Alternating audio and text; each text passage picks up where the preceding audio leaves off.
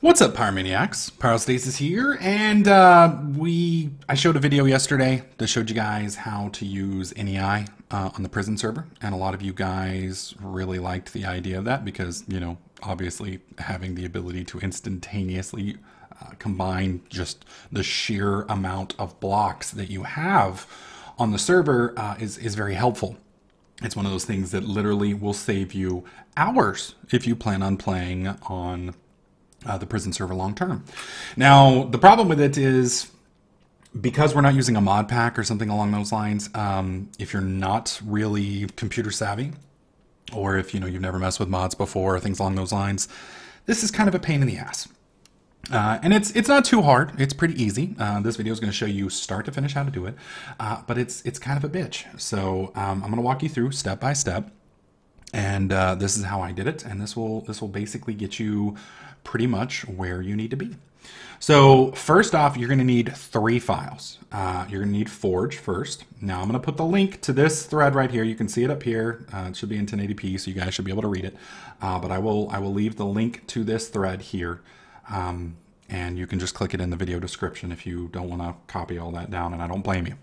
So what you're looking for here is you're going to see there's a ton of different stuff here. Now, obviously, this is for Minecraft 1.72. There's versions for 1.710. There will be versions for 1.8 eventually. And if you're watching this video 6 months, 9 months, or even next week, we may be on different versions of Minecraft. So you just change the version of Minecraft accordingly. It's pretty easy. But for this video, I'm going to be using 1.72 on the server. You can do 1.10 if you want to mess with that, whatever you prefer. What you're looking for is the Windows installer.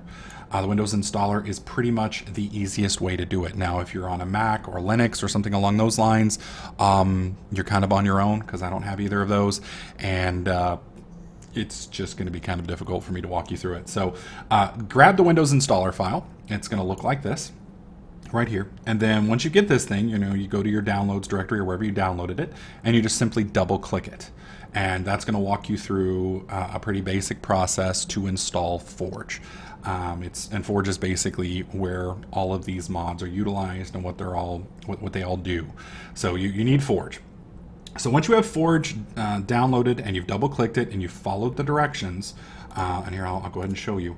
When you start up the new Minecraft launcher, you're going to see all of this BS, and then right here you're going to see your profiles. And I've got one for Optifine, I've got one that's vanilla, and then you've got Forge. Forge is the one it's going to create, and if you click on Edit Profile, you're going to come in here and you're going to see use version release 1.72 Forge. 1.72 is the version of Minecraft.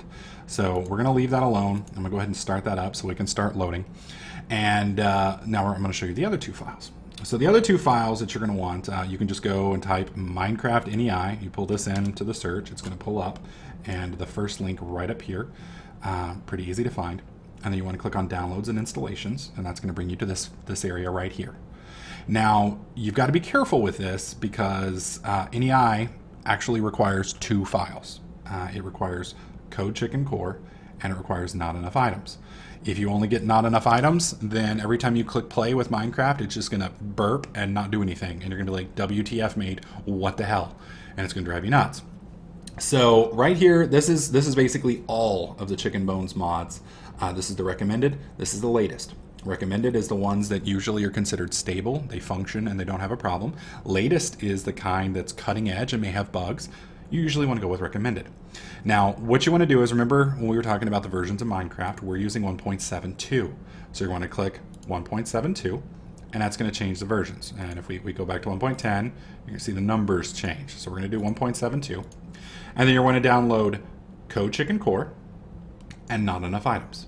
Both of those for the universal. Don't do dev, don't do SRC, do the universal link. Once you get that installed, you're going to want to go ahead and fire up Minecraft. Now, Minecraft's going to just have Forge right now. So right now you're going to see I have 5 mods. You're probably going to have 3. You're going to probably only have 3. So once this is open, click on Options, click on Resource Packs, click Open Resource Pack Folder. Now what this is going to do is it's going to open up a folder most likely like this, and unless you have texture packs, which you've already installed, it's going to be blank. You're going to want to click on Minecraft. Then you're going to want to click on Mods. And then you will not have these 2 here. They're going to probably be over here in your download directory like this. you just drag them from here over to here. Don't put Forge in there. So you need code chicken core and not enough items.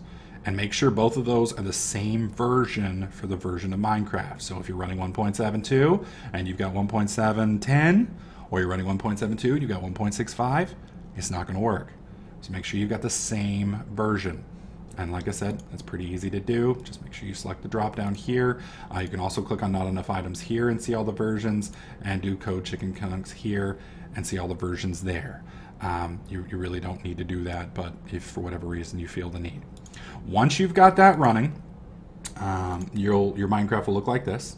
You should say you have 5 mods loaded. You can click on mods and you can see you've got the Forge mod loader, you've got chicken core, and you've got not enough items. And then from there, it's pretty easy. You just click on multiplayer and you type in your server and you're good to go. Now you are going to notice there's a V that's going to be next to the servers now.